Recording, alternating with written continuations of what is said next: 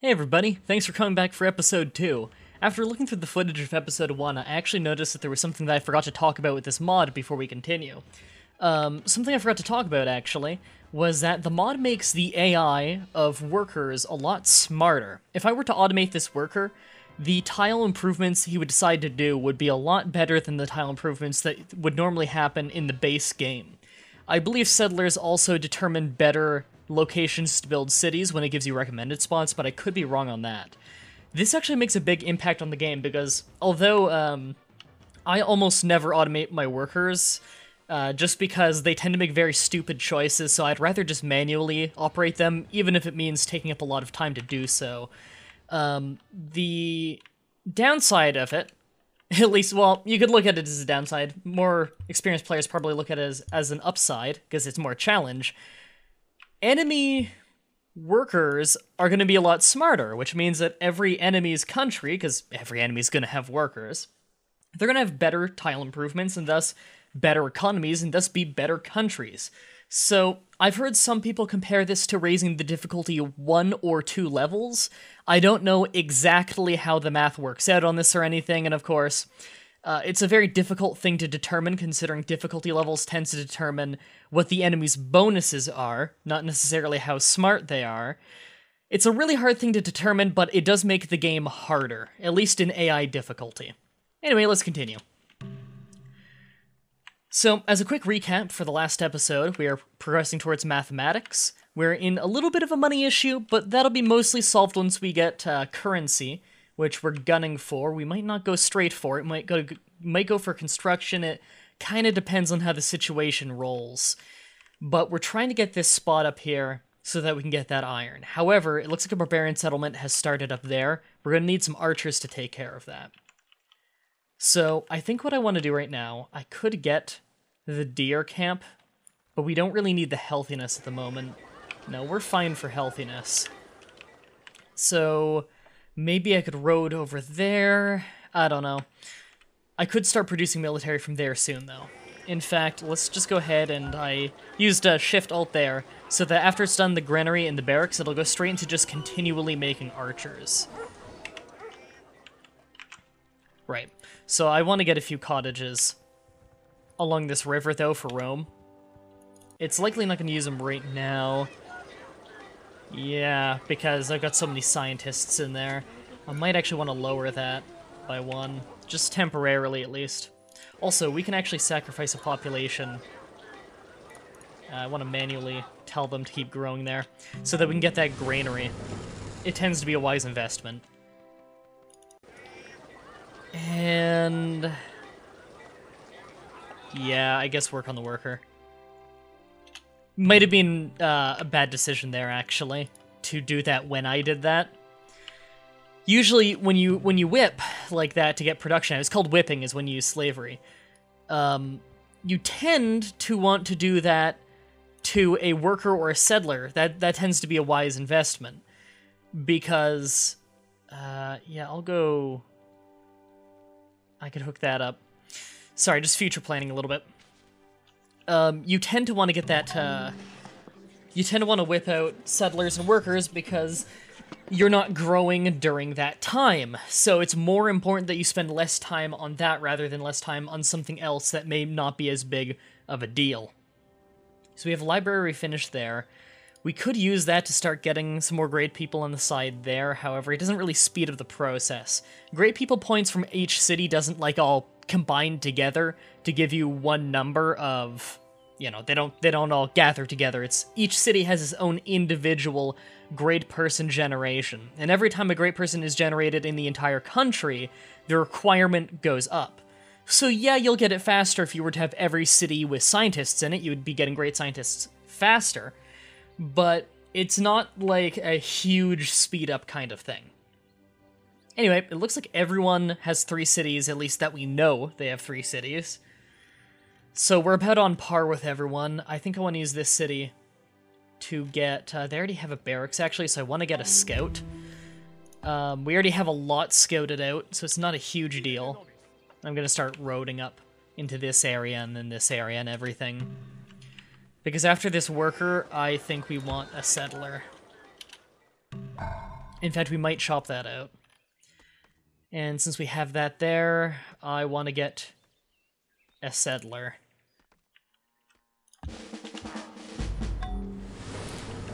Is that actually a land strait? No, okay.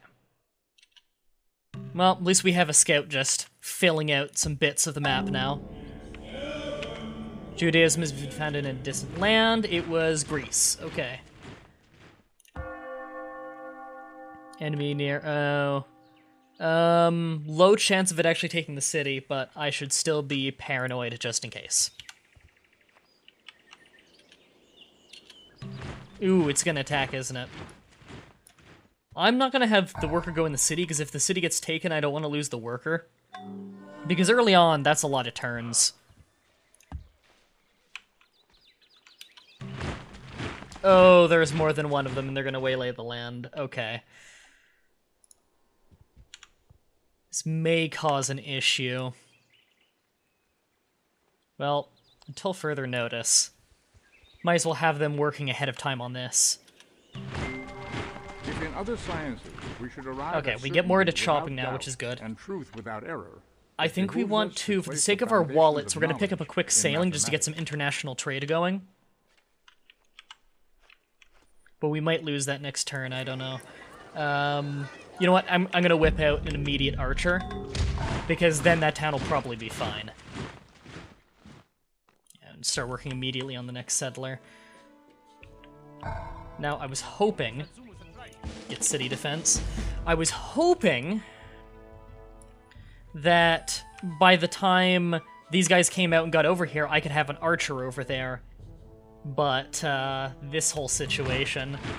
We've got 2 archers there now.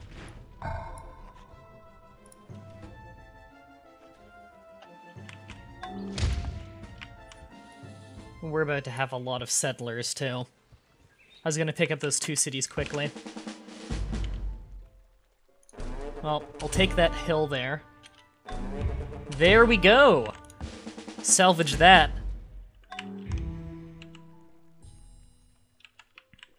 I'm gonna use this opportunity to probably send...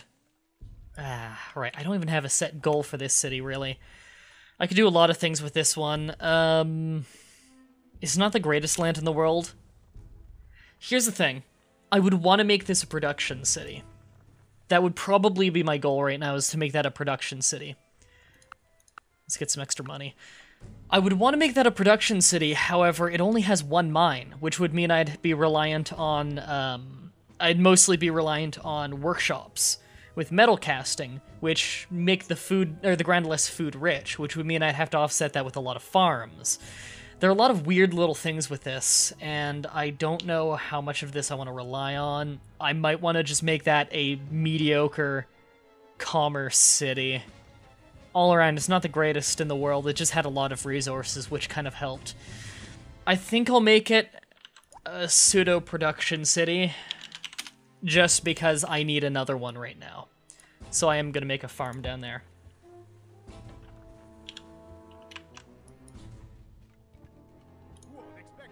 Okay, we should be safe to get an archer there. So there we go, we've got Neapolis. Let's start with a granary as usual. I do need to start getting culture in these places, though. Because they're not getting border pops at the moment, so just make sure that it knows to get those queued up. And we can start actually work on the city to get it rolling really fast. I want to get that gold up quickly, actually, because that will mean 1 more happy person in every city. So we already have a warrior in there. So I'm going to start sending those archers up to where I want to make the other city. You can't direct the wind, but you can adjust your sails.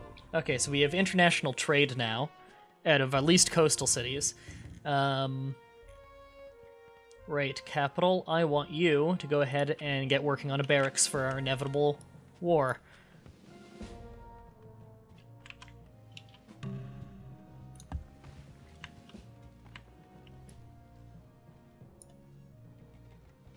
I don't like that city there. I'm gonna have to take care of that at some point.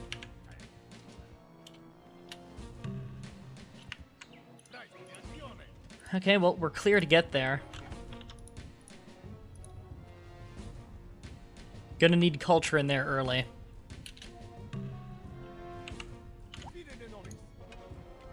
Okay, I'm actually going to get the monument first on that one. Don't know if that's a good idea, but I really want to get that iron as early as possible.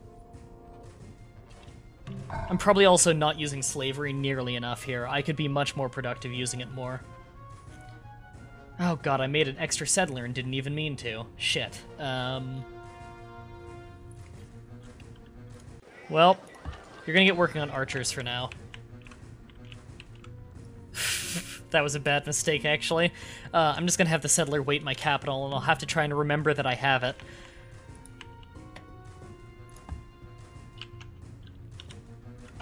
At least I have one. Hi, China. Yeah, we can have open borders. I don't care.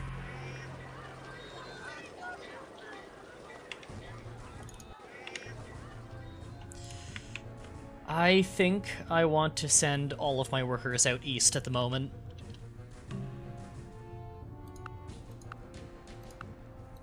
Ugh. Still the point where every little movement of the slider changes a lot, which I'm not thrilled about. Oh shit, yeah, they waylaid that place. Okay, you're gonna go straight there then. Whereas you will work on the road to there. Okay, Neapolis is actually going to grow very quickly. Okay, well, you're gonna start going up there to get rid of the enemies early. You... road. And we need to get the pigs up and running first, because that's food. Let's get some chariots so we have some kind of mounted support for this upcoming war. Oracle's built in the faraway land, so someone got a free tech out of that. This spot's safe for now. Might as well get a preemptive road there.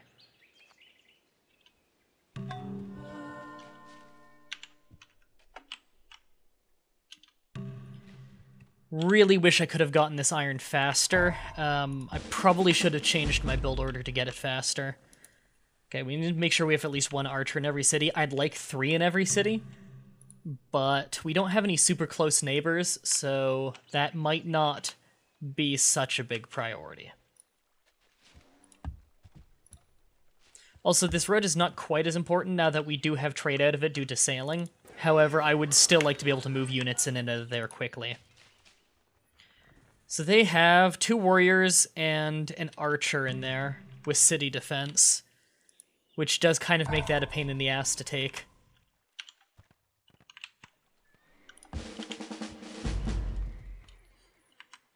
We can deal with this, though.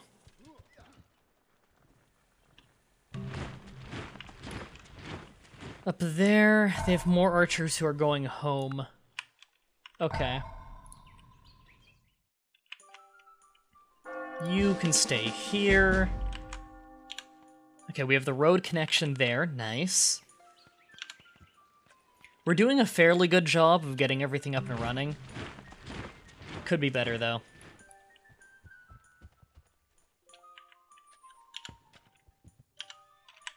There we go. We have horses connected to everything now, which I believe we might have already had before. Judaism has spread to me, and I don't want to go anarchy at the moment because that'll bring down our defenses. Actually, no, I don't think we even have any defenses in that city anyway. Regardless, they're going to try and take that city, as we can already see by them moving out archers. I don't want to go Judaism just yet. Where did it go to? My capital? Okay, Judaism has spread to my capital. That would better our relations with Greece. We're likely going to end up taking over. This is looking... Because I'm Rome, it's looking like I'm going to try and go for domination of some sort, because Rome is amazing at that, just because of how powerful it is early game. Okay, I'm going to go ahead and actually just...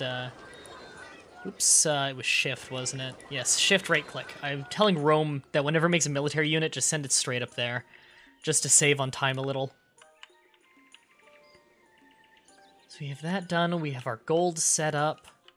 We're doing well. What's wrong here? Too crowded. Oh, right. Math.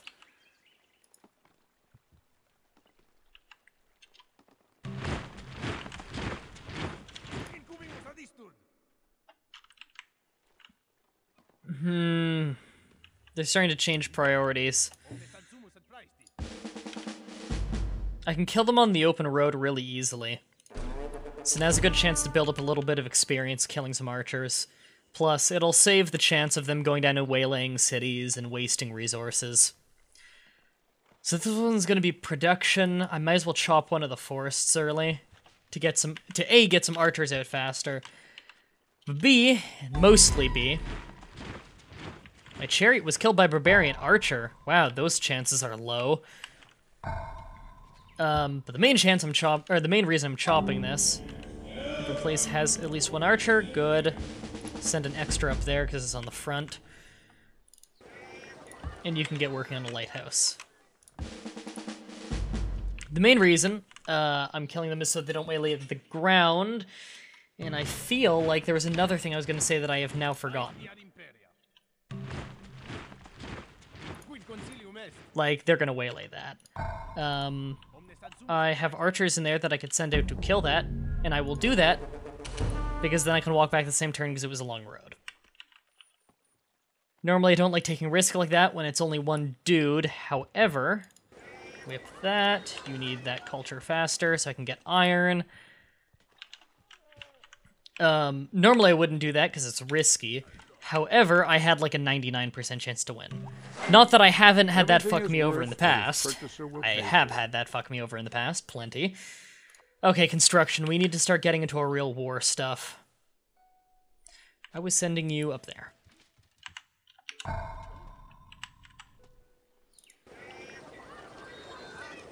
I'd only get one out of that. Yeah, that can wait.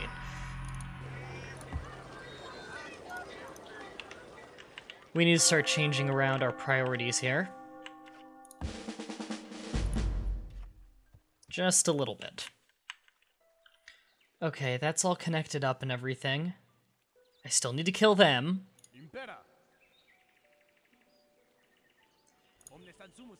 Oh right, there's a production city. Okay, that's easy. Yeah, start building farms. You hate the Greek. You are far away and I don't care about befriending you. Although the Greek are completely pathetically weak in terms of army size, I'm gonna steamroll them. Weirdly enough, only the Celts have a bigger army than me.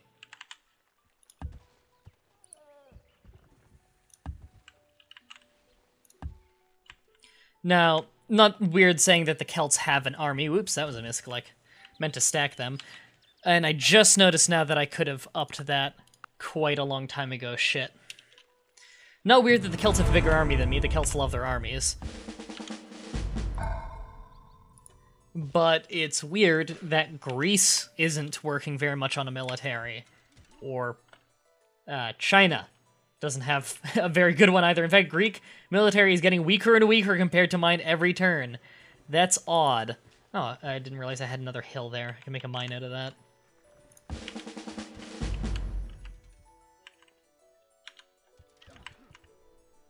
How long until you get that? 13 turns, jeez. No, I'm not giving you currency, Boudica. I can't possibly see that backfiring. She's so trustworthy.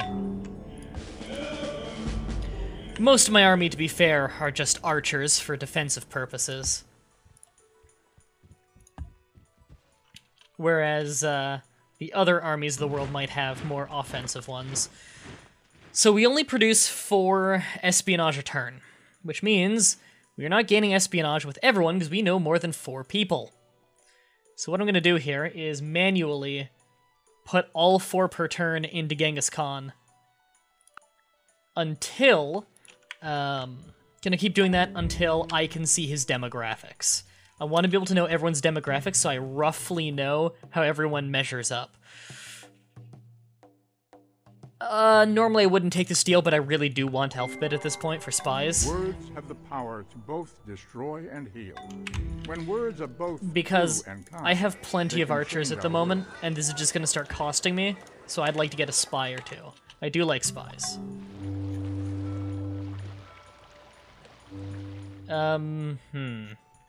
You can get a forum for now. Actually, no, you're production city. You're not gonna get much out of a forum.